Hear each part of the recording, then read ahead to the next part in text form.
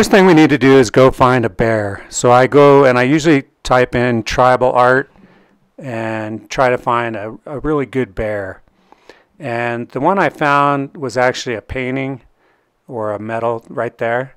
And so I go in and get that.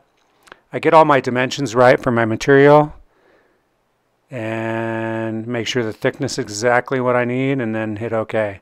I then go up to the file, import bitmap, and there's the image. I then ungroup everything, get rid of all the extra stuff that I don't want in my drawing, and then I group it back together. I then close that. I start a VCarve file with a 1502 white side bit and then preview it.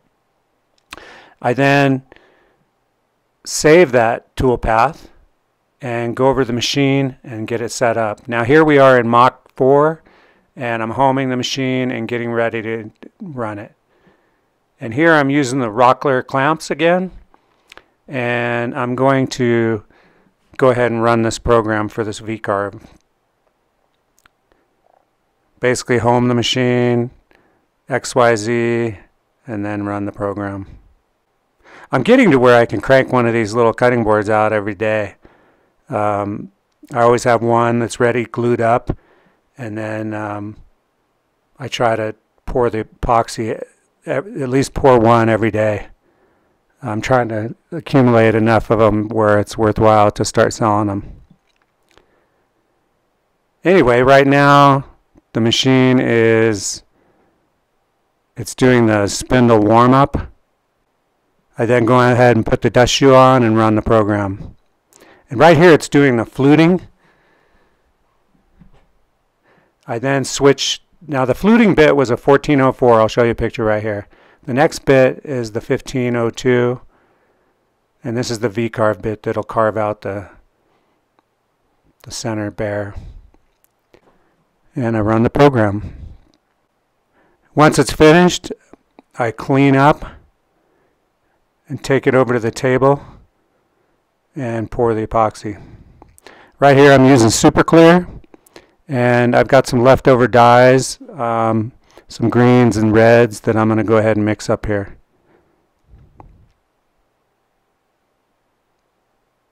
I think in the future I'm going to carve, you know, like 6 of these at a time, so that because I tend to mix too much epoxy, it's hard to judge how much of a void you have in the VCarve. But right there I mix it up for about 5 minutes. The room temperature is 70 degrees, which is ideal for this epoxy. And then I pour it in. The next day I get out my Makita sander and dust collection, which I need to improve on the adapter for this dust collection because it doesn't fit onto the Makita really that good. But it keeps the dust down. I then start out with 80 grit to get rid of this fiberglass or this resin or epoxy, and then I go to 100, 200, 300, 400, right up to 600. It takes a few minutes. What's funny is every time I look out that window outside my little shop, there's deer and turkey and, you know, stuff going by. They're looking in my window. It's funny. There's one goes by right there. Life in the mountains. Once I move up to 600, it really starts to look like something in the bear. It really looks, I really like it. I'll have a hard time selling some of these because I just like the way they look.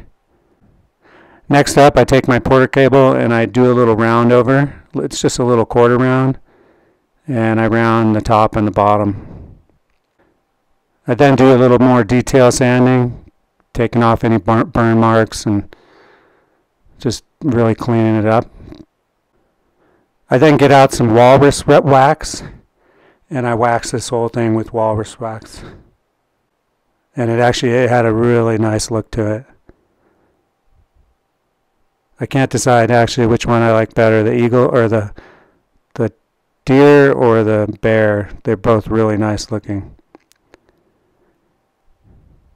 Anyway, there it is. And thank you very much for watching. Please subscribe, like the video, and I'll see you next time. Later.